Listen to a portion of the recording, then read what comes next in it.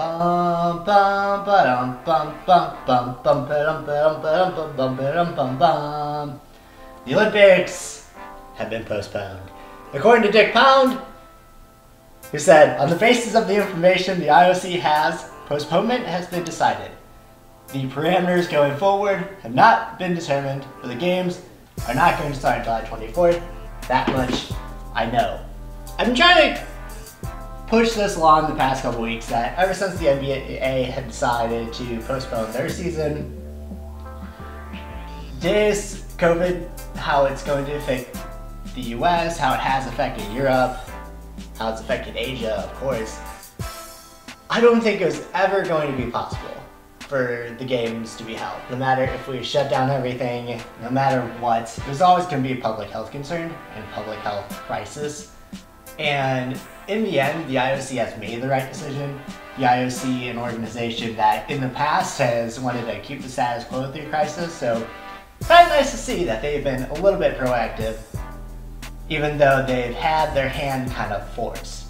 The dominoes started rolling, obviously. US swimming, US gymnastics, USA track and field came out and said that they were suggesting you postpone the games for 1 year. On the heels of that, Canada, as a country, I haven't had a video since this happened, has said that they are not sending any athletes to the Olympics at all. Once that happens, you now no longer have a full strength Olympic Games.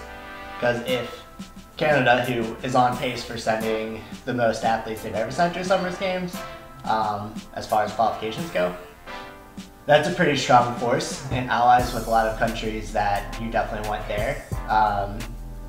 Australia, on the heels of that, had come out and said that they aren't sending their athletes. That's another huge player in the Summer Games. It was looking like the majority of the NGPs in the US were going to be on there. UK Athletics was on its way, had already been suggesting 1-year bans. You would have to think that France and Spain would also not send their athletes given how their countries have been ravished by COVID. So ultimately, this is the right decision.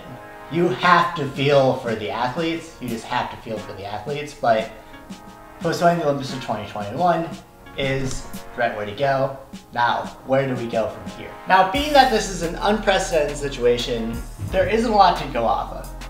You can look at a couple of things to kind of get a sense for what they will do. Obviously, pushing off to 2021 will be the way to go, but leaves a couple questions open for what happens with the World Championships that have already been awarded for 2021.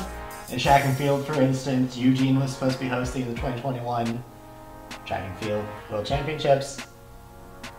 If they follow the FIFA and UEFA model, then everything will be pushed to 2021, everything 2021 will be pushed to 2022, and then you can kind of reevaluate from there.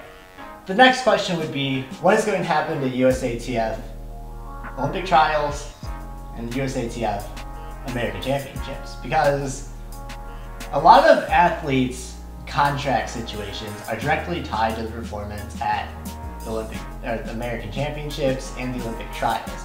If these competitions aren't held, a lot of athletes are going to have their contract status in limbo, as in they'll have a contract, but they won't be able to hit any of their incentives, and thusly kind of have their professional viability up in the air.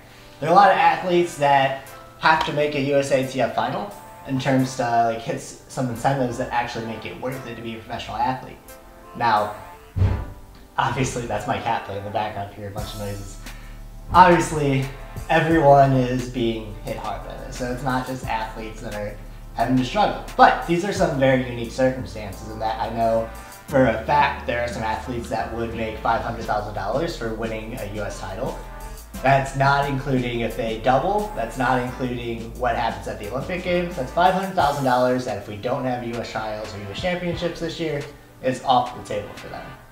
That's the culture of being a professional athlete, I guess, but it's a lot up in the air, and it's a lot of worry, it's a lot of stress on the athletes. So that's why trying to advocate for the faster we get this done, the better. I'll put out a couple articles just kind of explaining what this timeline needs to look like, needs to work with. But with the athletes I've talked to, they want an answer. Obviously they want track and field. Every athlete wants track and field. Ryan Benjamin put out a video about how this was his year, but he accepts it, and you know, it's out of their hands.